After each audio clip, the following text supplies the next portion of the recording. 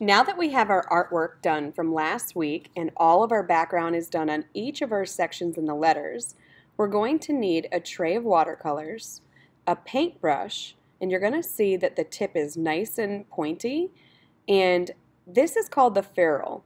The ferrule is the area that you don't want to get paint on, and then of course we have the handle. But make sure this metal area doesn't get dirty with paint. You also need a cup of water, and we're going to go into our colors. And when we go into our color, we want to make sure that we choose a color that isn't the color of the crayon. So in this case, I'm taking yellow over blue. And one of the things that you're going to notice is that I'm not pressing down hard where the bristles spread out. This is not good for a paintbrush, and it won't help you for paint. So you want to make sure that when you have your paint on the tip of your brush, you're going over it lightly, as if you were just on your tippy toes and gliding across the floor. It's the same with painting. You want to just glide across your page. Now we're going to continue to keep adding color on all of the different sections, and you want to make sure that the colors don't match. So you would never want to put red with red or yellow with yellow. We always want to choose a different color for the background. And again, make sure that you're not getting paint in that ferrule area.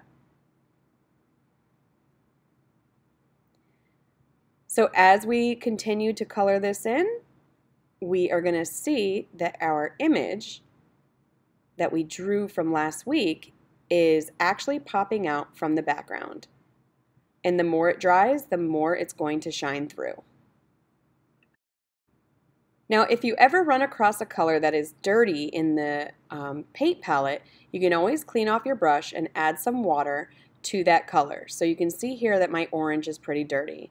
So I'm going to add some water, wipe off my brush, and you can see how dirty that is. We're going to add some more water, wipe off our brush again, and then I'm going to take this towel and I'm going to press down on that color, and it's going to pick up all that dirty color that's in there.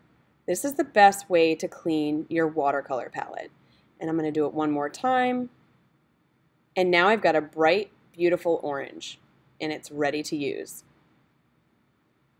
So go ahead and continue painting on your drawing and making each section a different color. Good luck and have fun!